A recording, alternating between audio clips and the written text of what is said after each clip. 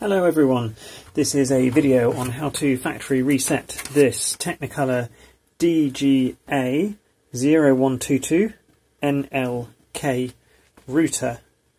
So on the back of the router we've got a hole to the right of the power button, which is where the reset button is.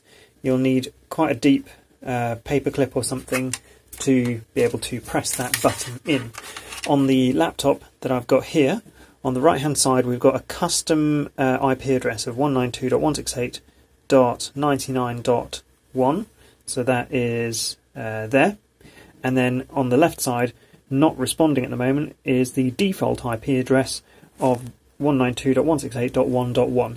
So the aim here is when I press the reset button, it will go back to responding on the left side 1.1 instead of the right hand side of 99.1.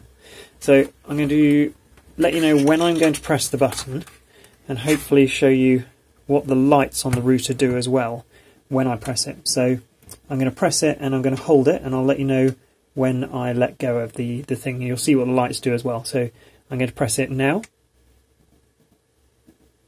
and each of those lights is going out in turn until it gets to status, and now they're all flashing. I'm going to let it flash twice and then let go of the reset button.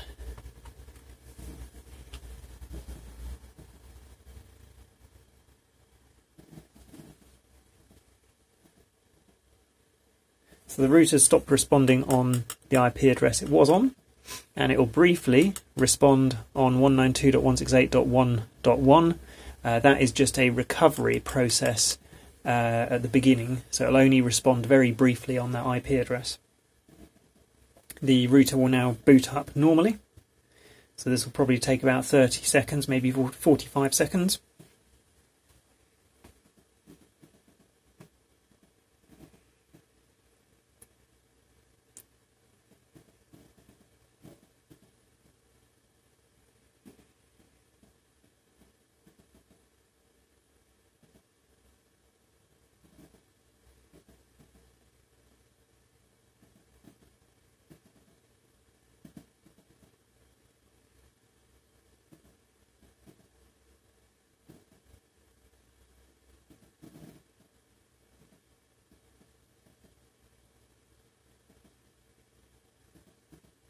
Status light has just changed colour, I think, or at least blinked briefly.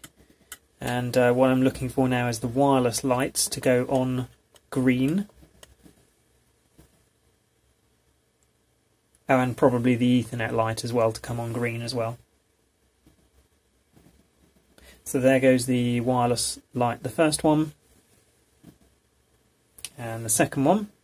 And I'd expect very soon the Ethernet to come on, which it has just now.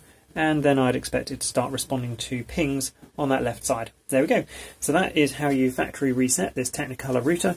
Hopefully this video has been helpful to you. If it has, it would be really helpful to me if you wouldn't mind subscribing to my YouTube channel. You don't need to have the video notifications switched on, but the subscriber numbers really do help. Thank you very much.